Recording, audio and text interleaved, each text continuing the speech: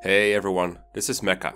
Today we celebrate that this channel has hit 15,000 subscribers, and 16,000, and 17,000, and maybe if I don't hurry up editing this, 18,000. This is just so massive. I remember not so long ago I had less than 10,000 and I was making celebration videos every 1,000, but the counter just went up so quickly I couldn't keep up, so I had to stop. It's insane how far it's come. I just want to take a moment to say that I appreciate every single one of you. I appreciate people giving me shoutouts, I appreciate people liking my tweets, linking my videos. Of course I also love people who click the like button, leave a nice comment, all that stuff, but what I appreciate the most is the occasional humbling message of people saying that they're a fan. I remember a couple years ago I was watching a video by someone I was and still am a big fan of, and he said something along the lines of, the idea that I actually have fans is just so strange to me, and that's how I feel about it. So, thanks a lot. Now, as you can probably tell by the title of this video, the video is going to be a top 15. I usually don't make this kind of video. Top 10s or top whatevers just don't really work for me. They almost feel like cop-outs. I think Mank said it the best. He said, here's my opinion, deal with it. They're kind of easy to make. There's no real rhyme or reason to them. You can just pick any number and any units and make it work. But I like doing different things for these celebration videos. And since it's a 15k special, we're going to do a top 15. Not just any top 15, but a top 15 best units of all time in Fire Emblem. So basically I'm saying if I were to make a tier list of every single Fire Emblem game, you know, throw every character in the Fire Emblem roster, which 15 units would be at the top. Full transparency, I've done this sort of thing before, all the way back in 2011. I posted a top 30 best characters of all time countdown on Serenes Forest. You should definitely take a look at it if you find it interesting. My opinions since then have changed quite a bit actually, and the rules are also going to be quite a bit different. Speaking of rules, here's the rules and disclaimers. Number 1, I'm only including games that I've played and finished, so that means no FE1, no Echoes or any of the Fate series, so you won't find any Camilla on here, but don't worry, I'm sure Fire Emblem Heroes has enough Camilla for all of you. Number 2, no grinding. Fire Emblem games are balanced around not having infinite experience. Grinding can make any unit good, so for the purposes of this list, no arenas, no overworld encounters, no Tower of Valny, nothing of the sort. Number 3, hardest mode assumed. If a unit performs well on higher difficulties, that says more about them than if they perform well on a lower difficulty, where almost everyone is good. So generally we're going to assume the hardest mode. Number 4, fast play is assumed. If you have infinite turns to work with, you can do almost anything. You can solo FE4 with Arden, you can train Nino to 2020 in negative growths, you can beat maps using base level training units, so instead we gotta raise the bar, and we do that by assuming we want to beat FE games quickly. The faster you go, the more units are put to the test. However, turn saves won't be the only thing taken into consideration. I'm also going to factor in how much easier the game becomes if you use a unit to their full extent. If a unit reduces the tedium of a game by a lot, that's going to get them major bonus points. That can be through excellent fighting, but it could also be because of some kind of really powerful utility. Number 5, last but not least, this is just my opinion, man. This list will be flawed. Making a perfect top 15 is impossible. Just go ahead and drop your top 15 in the comment section right now. I guarantee it will be different from mine, and that's totally fine. Now I'm not just going to give these characters a place in the top 15, but I'm also going to give them an elaborate unit rating. I can only repeat this character is super good in so many ways after all, so the way it's going to work is that every character is going to be rated and analyzed in 4 aspects: availability, combat, relative, and utility. Availability is basically just a rating based on how much they're around. If a unit is around from the start to finish, I'll give them a perfect 10. The more chapters they miss, the lower their rating. However, in games where availability is a little weird and few characters are actually around all game long, I'll be very lenient with this rating. Combat is pretty obvious. If you're good at fighting things, you get a good rating. Relative, not as obvious. It means, how much does this character stand out among their peers? By how much are they the best? If they're only slightly better than everyone else, their relative rating is going to be a bit low. But if they're unique in some useful way, or they're a god in an army of bad units, this rating will shoot through the roof. Utility basically covers things that are useful but not combat. This won't be a 1 to 10 rating like the other 3 things, but it will just be a list of things that I consider a big factor. Note that the final ranking of these units is not just the sum of these ratings, it's just a guideline for me to show what makes this unit so good.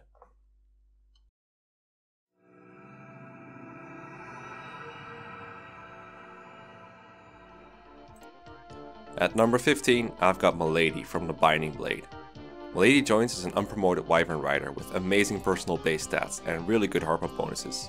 Combined, they make for about 38 HP, 16 strength, 15 skill, 13 speed, and 16 defense, which is really high for that point in the game. Her promotion bonus adds another 5 HP and 2 to every other stat. Despite FE6 enemies being super strong and hard to deal with, Milady can often straight up one-round them, sometimes even when using iron weaponry. She does have low resistance, but this is a trait she shares with just about every other melee unit in the game. And she also has a weakness to arrows and the Excalibur Tome, but that can be solved by stealing the Delphi Shield from Narshan during chapter 16. So with all these traits combined, there is really no reason Milady shouldn't have a perfect 10 for combat. Now, being able to reliably one-round enemies is very rare in FE6. The only 3 units that can really match Milady on this front are like Percival, Rutger, and then Marcus during the early game. This is why I'm giving Milady such a high relative score, and why she's on this list at all. She is head and shoulders above the rest of the cast, and out of all these units, she's the only one that can fly, so her relative rating is a straight 10 out of 10. Speaking of which, flying is really useful. FE6 has many enormous maps, and Milady being able to ignore terrain is a huge deal. Flying alone can salvage a character that's otherwise mediocre, but a character that can fly, take hits, and kill enemies like Milady is absolutely invaluable. In practice, this means Milady can go wherever she wants on the map and do whatever you need her to do. Get rid of all the enemies in a certain section, secure a side objective like a village, or maybe drop someone off. Her only real weakness, in my opinion, is availability. She only joins in chapter 13, which is about halfway through the game. This still gives her enough time to be an absolutely wonderful unit, but it does put her below all the other units on this list because, as good as she is, she's only doing it for half the time the other units are. That's why I'm giving her a 6 out of 10. I do think the combination of flight, high durability, and brutal offense puts her in the top 15 though, since even most good units can only boast 1 or 2 of these traits.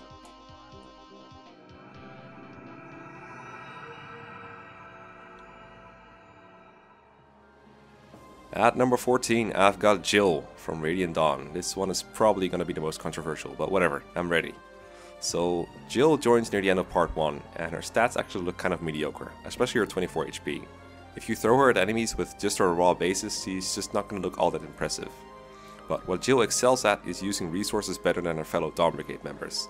Her stats are just good enough to where a tiny boost can let her take an extra hit or 2, or dish one out. Part 1 has a Draco Shield, an energy drop, and 2 Seraph Robes that she makes really good use of. She can also make good use of transfer bonuses from Path of Radiance, which can boost her base strength, defense, and speed by 2 each. Jill makes such a good user of these resources because she's the only long-term unit in Micaiah's army that can fly. That makes her the most efficient unit by far to clear out large maps with a lot of terrain like 1-6, 3-6, and 3-12, and will also make her one of your best units in Part 4. Any efficient playthrough of FE10 is built around using Jill to her full potential. This is the reason why I gave her such a huge relative rating of 10. The Dawn Brigade is absolutely dying for a strong flyer. Without her, it takes forever to clear these terrain heavy maps. However, I will admit that Jill's combat isn't anywhere near perfect. She's probably the worst at it out of all the combat units on this list. Her availability is also a little wonky, but that just goes for Radiant Dawn in general. It's pretty close to perfect as far as Radiant Dawn units are concerned, but not being there before 1-6 or in 1-8 in general, it hurts a little bit, so giving her just an 8 seems fair. A funny thing about Jill in Radiant Dawn is that she's actually not weak to arrows, but instead she has a weakness to thunder magic. This is a great trade-off for her that other flying classes would love to make, because bow users are a lot more dangerous than thunder mages. While the high damage and the crit rate that thunder mages have is a little bit annoying at times, the lack of an arrow weakness is another part of what makes Jill so powerful, especially in part 4. Just like with Milady, the combination of durability, raw power, and flight is hard to beat, especially when we're now in a game where the objective of a lot of maps is kill a lot of enemies. One thing unique to Jill is that not only is she good in one-range combat, but she can also use forged hand axes in part 4 to one-round enemies even at 1-2 range. A flying unit that one-rounds enemies at 1-2 range is basically unseen, even in this very list. There's almost no one in any game who can do that. Now, to be fair, Jill looks a lot stronger on easy mode and normal mode than she does on hard mode. The benchmarks she needs to reach are lower, and she snowballs a lot quicker due to the large pool of bonus and combat experience, but I said I would put emphasis on hard mode, so I won't take that into account. I still think she's one of the best units no matter what, but if you're not playing for low turn count, it's easy to see why she doesn't look as impressive to most people. You really have to be willing to dedicate a lot to Jill, and that's why I only put her at number 14.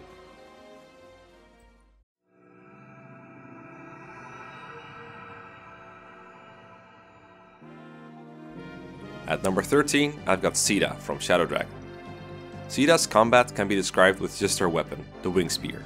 It is by far the best weapon in Shadow Dragon, seemingly tailor-made for it, and she's the only person who can use it. The Wing Spear is a lance with effective damage against mounted and armored enemies, kinda like the Rapier. However, in this game, you can forge the Wing Spear to increase its might. For every point of might you put onto the Wing Spear, it gains 3 might against the enemies it's effective against. This allows Sita to 1-round KO or even 1-hit KO those enemies. And it means that Sita can save uses of the Wing Spear and avoid a counterattack on player face when wrecking these Cavaliers and Armor Knights. Most of the bosses in Shadow Dragon are also weak to the Wing Spear, which makes Sita the best boss killer in the game. Thanks to her speed, which is also the best in the game, she can double and therefore 1-round pretty much all of them. The fun doesn't end there though. Just like the previous 2 units, Sita is a flyer.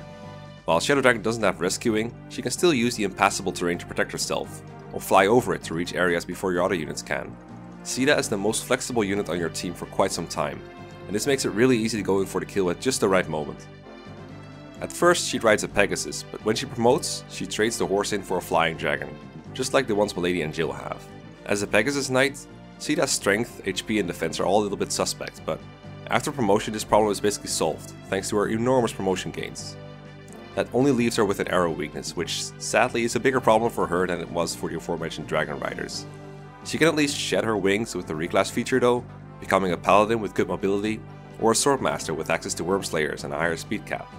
But generally you have to be a bit careful where you put Sita, due to her low HP and average defense for a good portion of the game. Because of these slight issues, I can't really give Sita any higher than an 8 for combat. Her relative usefulness is great though, easily the best combat unit in Shadow Dragon. Although there's other units that can fly or make use of effective forges, she's the best combination of them, and her availability is a perfect 10. In my opinion, she's a pretty good choice for number 13.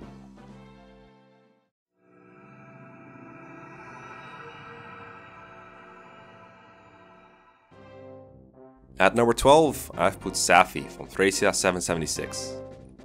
The first thing you'll probably notice about Safi is that I gave her a very low 2 for combat. When she joins in chapter 3, she simply cannot fight, and enemies will instantly capture her if given the chance. She's alright at fighting after she promotes, but the reason why Safi is on this list has nothing to do with combat. It's her amazing staff utility. In Thracia, you obtain your first warp staff at the end of chapter 7, and Safi is going to be the first one who is able to use it. Warp has infinite range in this game, regardless of the user's magic, so thanks to Safi, whoever you want is getting an insane mobility boost. Thanks to the warp staff, a lot of long, tedious maps in Thracia become very simple and even reliable warp skips. At first it's just a convenience, but as the game goes on, excessive warping becomes almost mandatory to maintain your sanity. Now warp staffs are a bit rare, so the first one you get might end up breaking soon. But you also get a hammer and staff, and for some reason Safi is the only one who can use it. This means you can repair a single warp staff up to 5 uses in a playthrough. Or you can repair your Poogie Axe, or China's Thief Staff, or anything you want. This is just the tip of the iceberg when it comes to staff utility in Thracia though. Besides warp, you also have to rescue and rewarp staffs for transportation. There's also status staffs to consider. Safi can cure your other units with the restore staff if they get afflicted, or she can turn the tables on the enemies and silence them or put them to sleep. You need to have higher magic than the enemy to do this to them, but Safi has some of the highest magic in the game, so that's not a problem for her. Just about every stat in Thracia caps at 20, so Safi easily reaches her magic cap. And last but not least, she can also use healing staffs if your other units are low on HP. Careful though, because staffs can miss in Thracia if the wielder has less than 10 skill, which is the case for Safi until she levels up for a bit. Besides combat, Safi has one other Achilles heel, and that's fatigue. Every time a unit in Thracia does anything, such as fighting or using a staff, their fatigue goes up a bit. And once their fatigue is higher than their HP, they have to sit out a chapter to rest up. Using high rank staffs gives quite a bit more fatigue than fighting does, and Safi's HP is pretty low, so sometimes she's going to have to sit out a chapter. S-Drinks can alleviate this problem though. Safi is your only high rank staff user for a pretty long time, and even when you get others, she will still likely be your best for some time to come. She's the only one who can hammer, and she will have the highest magic until others reach the 20 cap as well. For that reason, I gave her a high relative rating of 9. Her availability isn't perfect, she misses out on like 3 maps at first and then almost all the Mancer chapters, but she's still around for almost all the game, so I gave her an 8. Overall, Safi is easily the most important unit in efficient Thracia playthroughs, greatly reducing its tedium at times. She's one of the most broken things about Thracia, and I wouldn't have it any other way. A fitting number 12.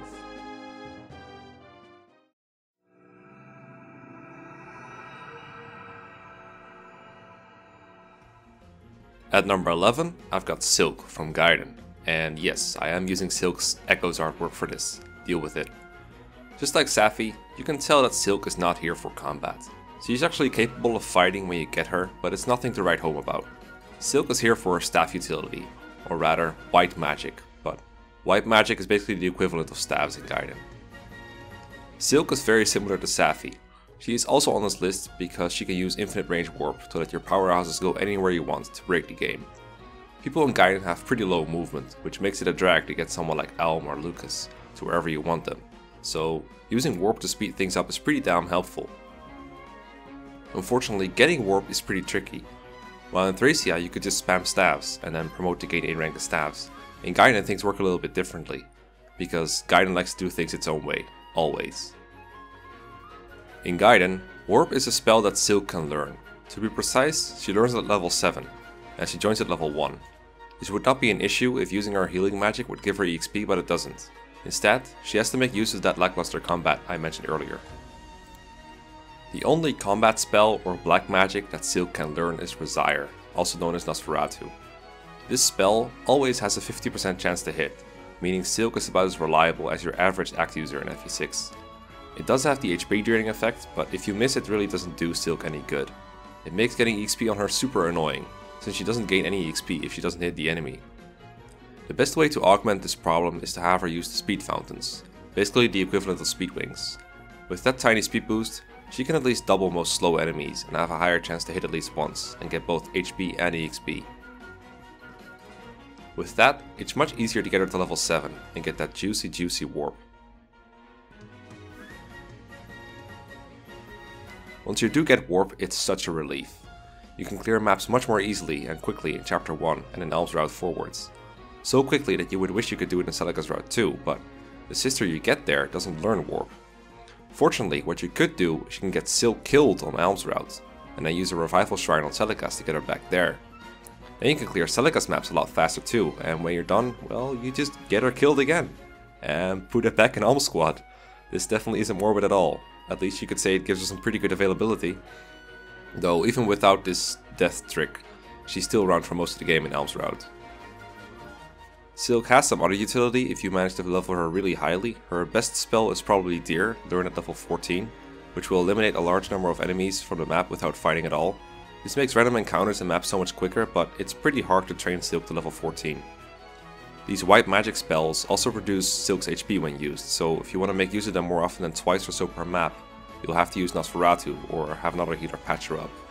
Silk has little to no competition at her niches.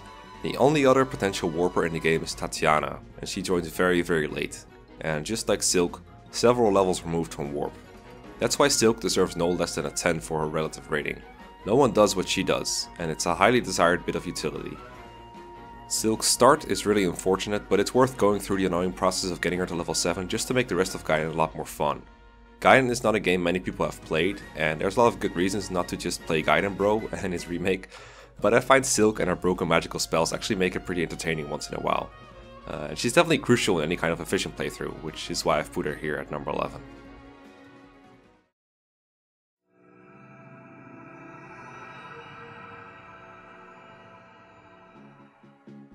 At number 10, we've got Lena from Shadow Dragon. Remember all that hard work that Silk and Safi had to do to be able to use warp? How Silk needs to actually learn the spell, and how Safi needs to get the right staff rank? Yeah, Lena's having none of that. She just straight up joins with the warp staff in her inventory, and she can use it. And once more, developers thought it was cool to just give it infinite range like in the original games. Lena can just warp a boss killer or Marth all the way across the map to just finish any map in 2 turns, or even 1 turn if you want to. Combined with the power of forges and a strong boss killer like Sita, you can trivialize over half the game with Lena. Just like Safi, she's also the only person who can use Hammer, although this time you get it much later in the game, in chapter 20. It doesn't really matter, since there's plenty of warp staffs to go around. You get at least 3 in the regular chapters, and a 4th if you visit chapter 17X. Since each warp staff has a massive 7 uses, that gives you plenty of warps to start skipping as early as chapter 11 if you want to. With all of that utility in mind, it once again doesn't really matter that her combat is practically non-existent. She doesn't even have to promote in order to use warp, so there's no reason to bother with that. She can use the various healing stabs to keep the rest of your squad alive, including an infinite range physics, so that's really nice. What makes all this even more ridiculous is that she joins as early as chapter 3, so her availability rating is once again near perfect. I also gave her a high relative rating of 9 because she's the only warp user you have for quite a while. And even when you get others such as Boa or Wendell, there's generally multiple warps to be done every chapter, so it doesn't really diminish her in any way. You know, I love Shadow Dragon as a game, so it might seem strange that I'm loving a unit that makes it shorter, but there is no doubt in my mind that Lena's warping shenanigans are a really good way to trivialize Shadow Dragon, and that's why the third of the Warp Sisters is right here at number 10.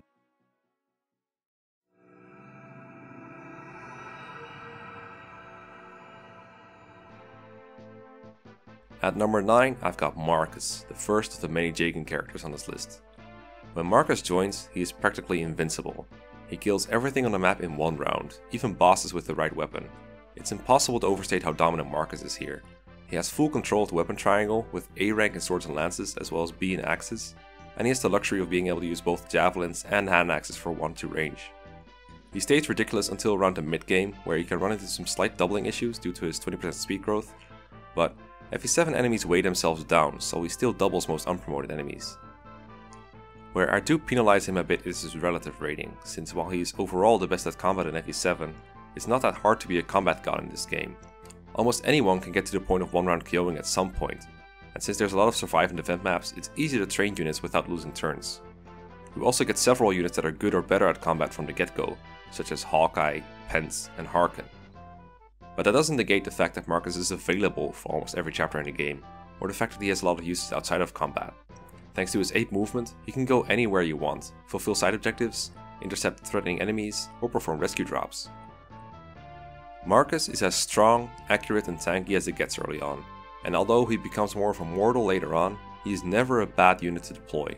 A lot of new players are warned by semi-experienced players that Marcus is a trap, but in reality he's just a really powerful tool that you should make use of whenever you feel like it would help you. I don't recommend you solo entire chapters with him, but there's nothing wrong with using him when he's at his best. He's not the strongest Jagan in the series, but he's ridiculous enough to be up here at number 9.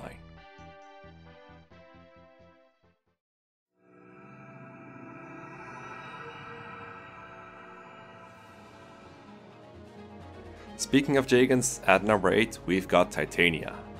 Titania has a lot of the same advantages that Marcus has. She's a paladin that joins as early as possible, which gives her a good availability score, and because she's a pre-promote, she has a huge statistical advantage over her fellow girl mercenaries for quite some time. While she cannot use swords, she can use both lances and axes, once again giving her access to those crucial hand axes and javelins to clear up entire sections of a map pretty fast. And just like Marcus, she has access to a horse that lets her make full use of her high movement. Titania's horse is just a bit better though, since hers also lets her move after attacking, rather than just trades and rescue drops. In fact, you can tell that the Tellius developers really like Titania quite a lot. While Marcus's growths weren't all that good and he's carried mostly by his bases, Titania has both good bases and good growths. 45% strength, 60% skill and 50% speed are all really high, especially since you can use the Night Ward to increase that speed growth to 80% whenever you want. It's just so strange that Titania would already be good without all these extra boosts to Paladins and Tellius, but now she's just insane. Just like in FE7 though, it is fairly easy for Titania's peers to catch up to her, and even surpass her at some point in the game. You do get access to a lot of bonus experience after all, even on the hardest difficulty in the English release of Path of Radiance. So even though Titania is relatively good for the first half of the game, I couldn't give her a 10 for relative, simply because most people are at least her equal for the latter half. Speaking of bonus experience though, that is a really interesting incentive to actually make use of Titania early on, since she helps you fulfill the turn requirements to get the maximum amount. Titania is so close to being a perfect unit in FE9, it really makes you wonder why she's only at number 8. But like I said, competition in this list is super tight, and FE9 happens to have a lot of other units that are just as broken as Titania for a huge part of the game. That, and she lacks wings, unlike our next contender.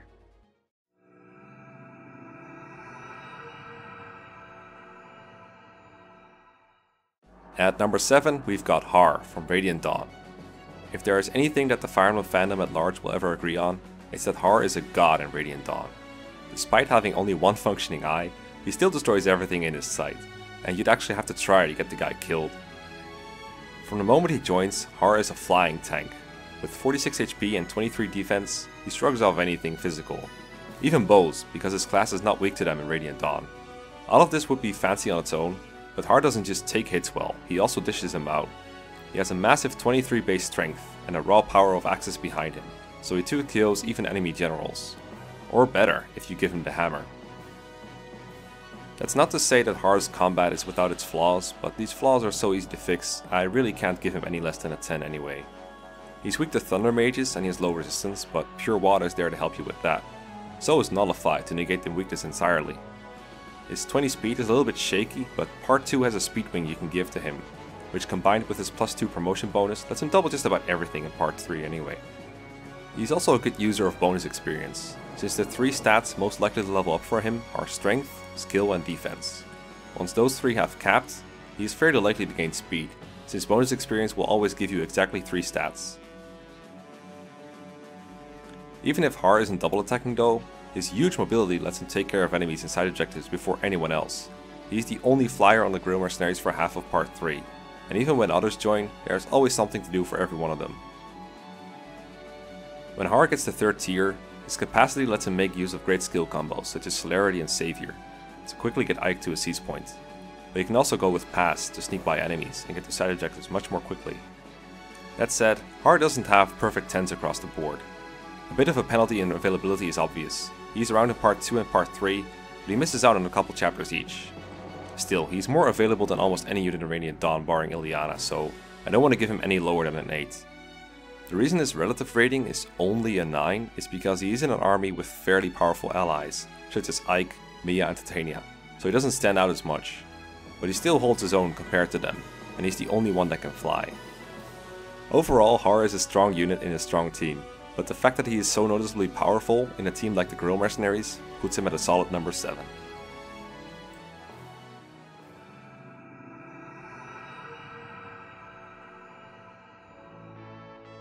At number 6, I've got Seliph from Genealogy of the Holy War.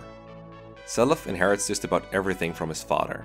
His weapons, his items, his growths, his holy blood, and of course the ever important pursuit skill. Without his inheritance, Seliph is just an above average lord. But with a proper inheritance setup, he's the most important and most powerful character in the 2nd generation of Fire Emblem 4. With just pursuit and a strong weapon from his dad, Seliph can already one-round kill enemies in Chapter 6. That strong weapon could be the Hero Sword, which will let him quadruple everything he faces, but a lot of players have him inherit the Silver Sword instead, which Sigurd receives from Arvis in the prologue. Or you might have him use the Light Brand for some 1-2 range. Regardless, it will likely have over 50 kills built into it, which means Seliph can also critical the few enemies he cannot one-round. Now, just being able to inherit powerful items doesn't make a character good, almost anyone can do that. But if you're playing FE4 efficiently, then Seliph being good is the most important thing to clear chapters quickly. The speed at which Seliph can clear enemies, kill bosses and seize thrones is the speed at which you'll be able to complete the game. Every turn that Seliph is slowed down makes FE4 drag on longer, so it's in your best interest to make Seliph as powerful as you can, as quickly as you can. That's why in efficient playthroughs, Seliph is given some really strong tools to work with. The most important items you should get are the leg ring and a paragon ring. The purpose of the leg ring is obvious. The sooner he gets to a castle, the quicker he can seize it. The paragon ring is good because the one thing Seliph did not inherit from Sigurd is his base class. While Sigurd starts as a pre-promoted mounted unit called Lord Knight with amazing stats across the board, Seliph starts as a junior lord, with stats roughly around the level of someone like Eliwood. Like I described before, his offense is still fine, but his movement and durability really suffer. So fast players generally have Seliph solo pretty much all of Chapter 6, gathering so much experience that he's able to promote at the start of Chapter 7. Once Seliph is a Lord Knight, like his dad, he's just as powerful, if not more so. He surpasses even Oifi, the supposed Jagan of this generation. Thanks to the amazing growths, he's going to have almost 60 HP, 19 to 20 defense, and even a decent 13 resistance. Offensively, he's no slouch either, with a capped 25 strength and 17 to 18 speed. With the right weapon, he can reliably kill any boss he comes near. From here on out until the end of the game, Seliph is and will remain your best unit. Now I know what you might say, he's only up there because he's given every tool in the book, and every drop of EXP from Chapter 6. Almost anyone could be good if you give him all that. but like I said, I'm assuming a fast playthrough, and Seliph is your fast playthrough. You'll notice in the utility I listed seizing. The moment Seliph seizes a castle, all enemies from the castle will vanish, and you can progress through the map. So the better your Seliph is at getting to that castle, the faster you can play. Try going through Generation 2 without training Seliph, it's super slow, not to mention tedious. When given all this treatment, Seliph obviously can't be any lower than a 10 for combat. As for availability, I'm counting Seliph as fully available since he's there for an entire generation, not missing a single turn. Just like with FE10, availability is a little weird in this game, and there's only one person who's around for longer than that, and that's Finn. So instead I'm counting each generation as a game of its own, and giving Seliph a perfect score here too. Of course, some people are just not interested in playing fast, and they might just want to play Chapter 6 like any other chapter, splitting the kills with your other units.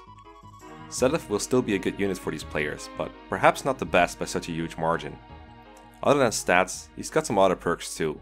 He has 3 leadership stars, which will give him and anyone near him 20% hit and avoid. And he gets the turfing right before the end of chapter 10, which is one of the best weapons for taking on the remaining bosses. It has a massive 30 might and it grants 10 skill, speed and resistance. Skill is good for hitting some of these dodgy enemies, while resistance is important against the many magic based ones. As great as Seliph is, I did only give him a 9 for relative to show that others could match his combat potential when given these resources as well. FE4 is full of really strong units, and some of them have an even better start than he does. But they can't match or compensate for Seliph's utility in an efficient playthrough, and that's why I've got him here at number 6.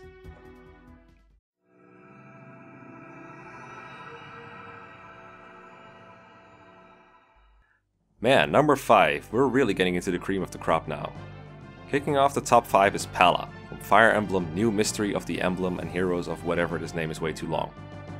Palla joins us at Pegasus Knight in chapter 3, making her availability only a little short of being perfect.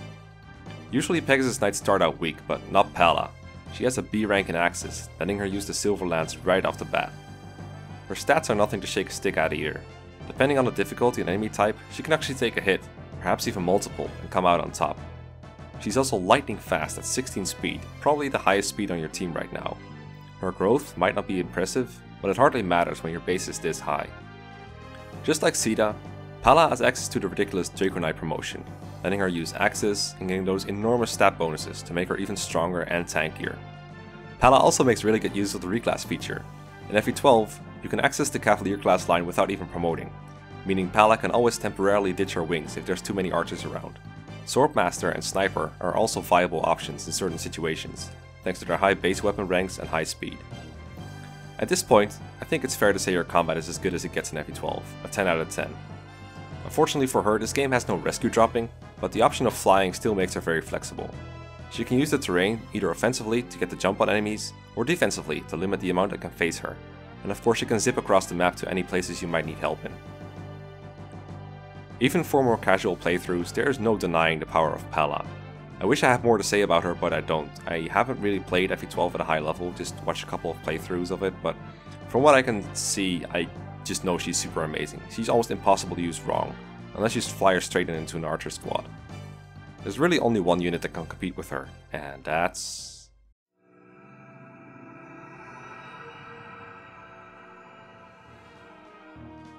Chris, also known as the Avatar from FE12. FE12 went full power fantasy here. Chris is the best unit in the game, but it's really hard to talk about how good he is, because his bases, growths and class are all variable. However, regardless of your choices, they're always going to be good. The most common builds people go with, depending on the difficulty, seem to be Armor Knight, Fighter and Cavalier. Armor Knight gives him enough defense to tank even the strongest enemies, Fighter will let him one-round enemies sooner than anyone else on your army, and Cavalier gives him the most mobility and flexibility. Which one you choose depends on what kind of unit you want him to be, and what weapon ranks you want to prioritize building. After promoting, Draco Knight is once again a really common choice, because of its strong stats and flyer utility. If you've beaten the game at least once, you can even start out as a fighter and then become a Draco Knight after promoting, letting you retain your axe rank. The options don't end there, of course. I've seen successful builds of just about any type of my unit, including magical ones. It really just depends on your preferences and what you think you'll need. And of course, the most important aspect that we can't forget is the customization of Chris. You can use eye patches, hat bands, ridiculous hats, and of course he's going plain bald. They're all options for him. I look awful! I'm gonna switch back, I think. As great as the avatar is, he's really difficult to discuss in depth because he can be so many different things. Like I said earlier, FE12 is not a game I am the most familiar with, but I do know enough to see that Chris and Pala are both crucial pieces. The bottom line is that Chris is really strong, flexible, and he can do whatever you want him to. I can't really give him any lower than a perfect score across the board. He's available in every chapter, and he's virtually guaranteed to be the best unit you have in every chapter, unless you purposely gimp him. If there's one thing that's holding him back, it's that despite all of his strength, he still needs a lot of help to beat the higher difficulties of FE12. His enemies are just so damn powerful, but as you can tell by his number 4 spot, I don't really hold that against him.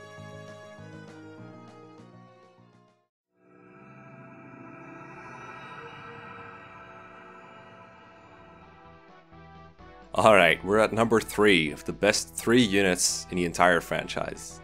Now, from here on out the units we're discussing are basically flawless, and which ones of these 3 are the best really just depends on your criteria and what you value more. Personally, I went for the units that I felt made the greatest difference in their respective games, which one would be missed the most if left out. And with that in mind, at number 3, I've placed Seth from the Sacred Stones. Seth is as perfect as an early game paladin can be. Just like Marcus in Titania, he curb stomps the entire game without breaking a sweat, often by just using iron weapons or javelins. But if there's anything he can't one-round easily, he can just bust out a silver lance or an effective weapon. Just like Titania, Seth is also blessed with high growths. In fact, he is some of the best in the entire game, so even though his bases are quote-unquote low for his level, he remains your most powerful unit for the whole campaign. Of course, just like many mounted units discussed before, Seth can also be helpful by ferrying people or storming ahead to save a village in peril. You can do this more safely than almost anyone else because of his awesome stats, which can sometimes make him better for this purpose than flyers. Seth's weapon ranks are as high as you'd expect, with an A in both swords and lances. Unfortunately for him, the paladins lost axes in the transition from FE7 to FE8, but that was probably for the sake of balance. Too bad paladin is still a broken class. Seriously, I can't emphasize enough how Seth is just a huge murder machine. There isn't a single flaw to his stats. He doubles reliably, he 2-hit KOs almost any enemy type, he's too bulky to take down physically or magically, and he's accurate. Like I said about Chris, the ratings at this point are basically for show. Seth is better than anyone at anything. The only thing that holds Seth back in some maps is his lack of wings. That means that occasionally flyers like Vanessa and Cormag, or even warp users like Arthur, can outdo him. This is a very minor point, since Seth will still be instrumental in completing these maps even with the help of these other units, but when you're this high up on the list of the top 15 list of best units of all time, a tiny little flaw like this can hurt you. But I don't think there's any shame in the number 3 spot.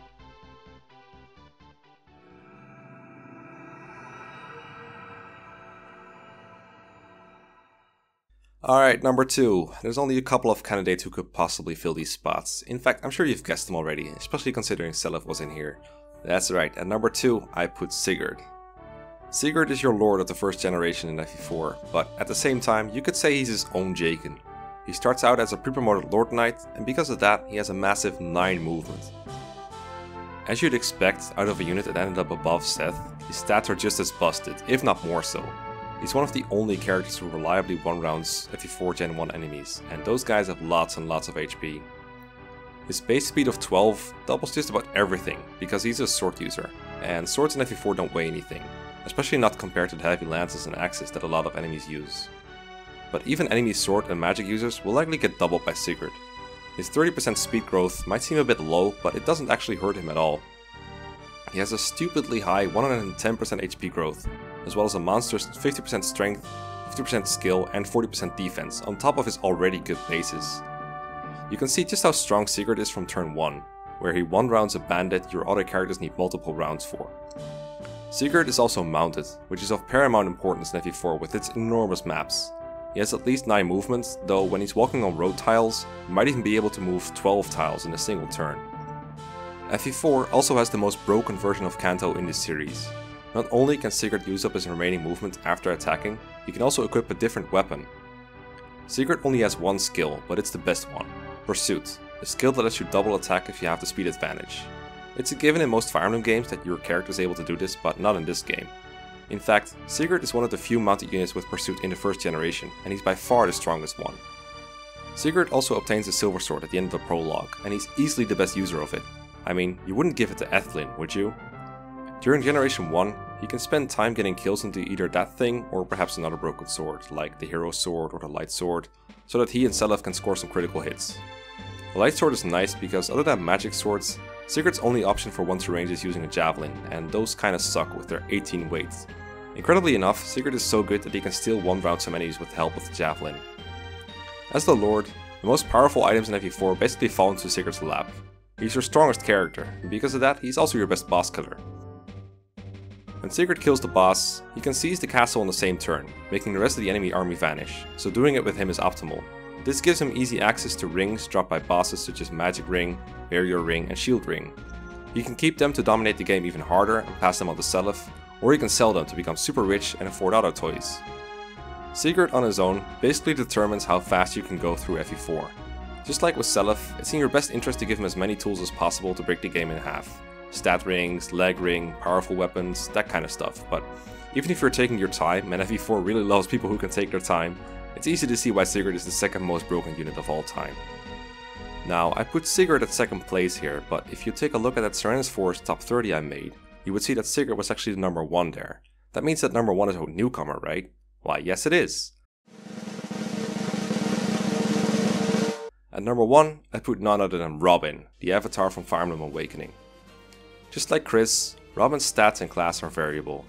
However, he, or she, always starts off as a tactician, a user of swords and tomes with similar stats.